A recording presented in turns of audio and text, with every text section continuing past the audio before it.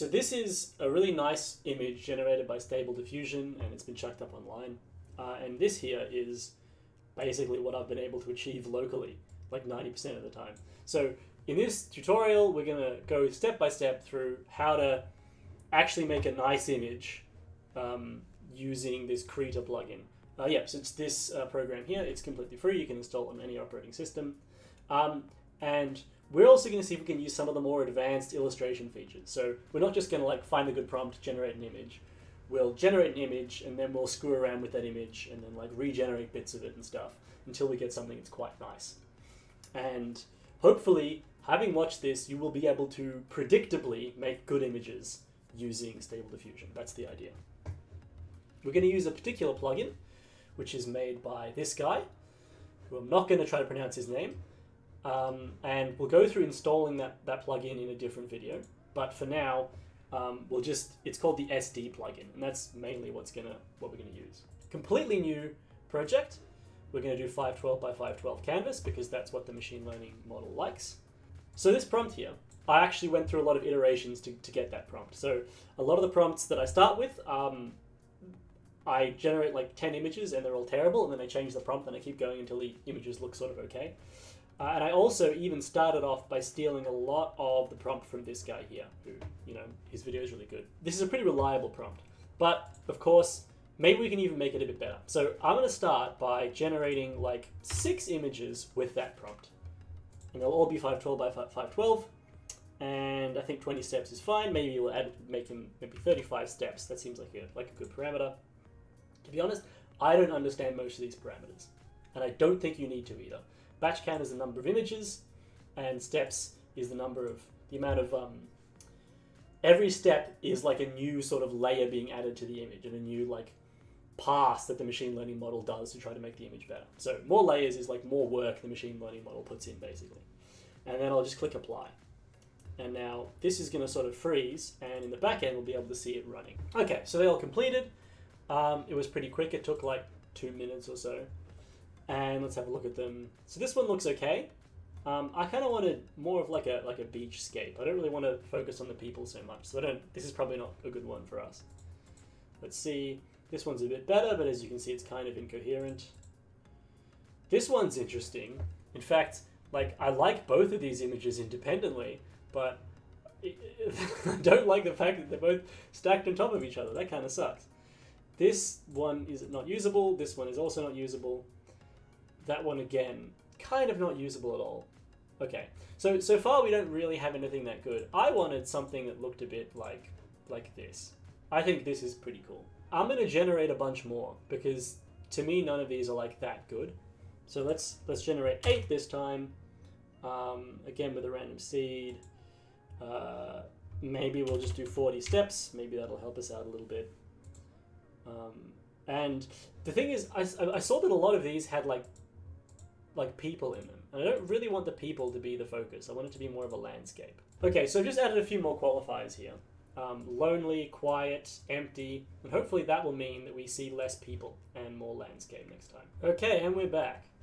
So let's see what we've been given. Okay, see this one's kind of nice. I wanted a beach in the foreground, but maybe we can work with that. There we go. See this we can work with, I think. This is very similar to what we wanted. So this is like a possible one. This is also good. If we just get rid of this nonsense, I think we're actually, yeah. This is really nice, actually.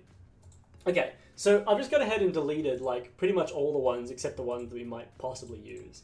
And I guess the one cool thing that happened there was we sort of created this iterative cycle where we generated a bunch of images, had a look at them, found out that a lot of them were kind of too noisy and too crowded, and so we changed the prompt to make it a bit less crowded and noisy, and we got some images that were actually, a lot closer to what we wanted. I think, to be honest, I like this.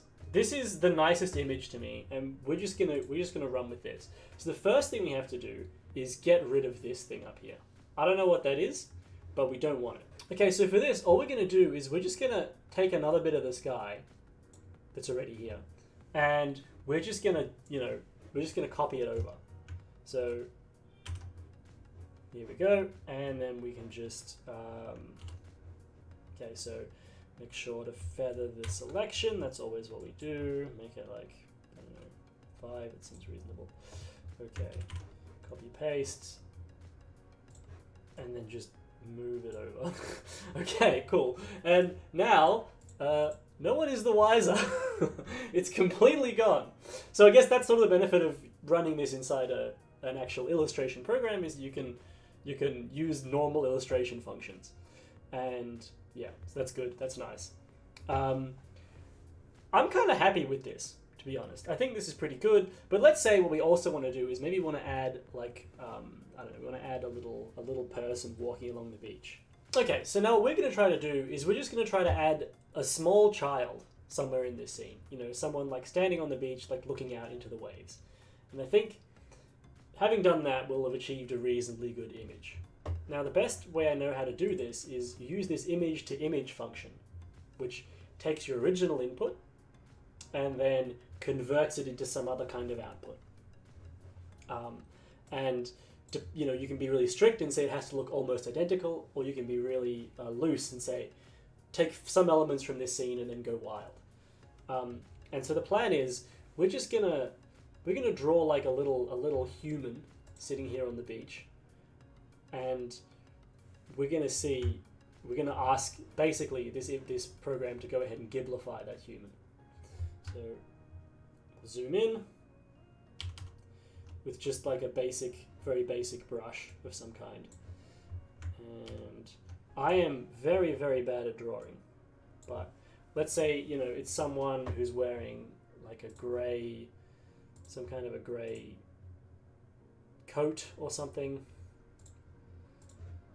and they're about this large. Okay, here we go. A small child staring out to sea, and you know what? Because this is Ghibli, of course. Let's give them like a red scarf or something. Okay, so we've got a little person, and we're really careful to put it on a different layer than the actual image itself. So that's nice. And now we'll try to get it to draw that. A small child staring out to sea, blah, blah, blah. We'll do 6 different attempts, and we'll keep the denoising strength quite low. So the denoising strength, if it's lower, it means that the AI has to stick really close to the image you give it, and it won't be allowed to deviate too much. Whereas if it's high, it'll be allowed to go crazy. So we'll try that. And hopefully one of these variations will turn that little child that I've drawn badly into a little child that looks cool. Okay, here we go. So that one's bad. That one is better. That one's bad. That one's a lot better. I think that one's kind of nice. So we'll delete these guys. And I suppose another good thing about it is that it kept the original, right? It stayed very faithful to the original image. And you know what? Let's make some more variations based on this one. And I'm going to say a child staring out to sea on a windy beach, empty windy beach. We'll just say wind twice to really make sure that the network like pays attention to that. And then we'll go ahead and just do another generation. Same parameters. Okay, so this one's definitely an improvement because it's got the nice shadow there. Delete the rest. And now we're gonna do the same thing, except we're gonna add an explicit requirement for the shadow, and we're actually just gonna give it a little bit more freedom. So we're gonna put denoising strength up to 35, and maybe the AI will be able to surprise us, because it already surprised us by adding that nice little shadow. Maybe it can surprise us again and give us something that's like really cool that we haven't thought of. So definitely the shadow is playing more of a role, so that's nice, but that's not what we wanted. That one, also not really what we wanted. Yeah, okay. So giving it more freedom really didn't help us too much here. All of these look a bit strange and weird and unpleasant. So it looks like we've sort of come to a reasonable spot with the AI. We're gonna, a local minima, or a local maxima or something, or we're close to a local maxima, as an AI nerd might say. And so we're just gonna put the denoising strength even lower, and we're gonna make 8 different generations. And all of these should be really similar to what we put in, but maybe one of them will just have like a little subtlety that's a bit nicer that we can use.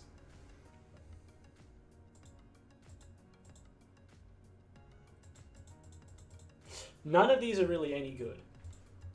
And I'm sort of noticing it tends to be putting the child sideways. And I think that's due to the little scrap of white we have here. So I'm going to go in and I'm just going to use my manual painting skills, which are not good. And at this point, you know, I'm sure you're aware, I could probably just be painting manually at this stage.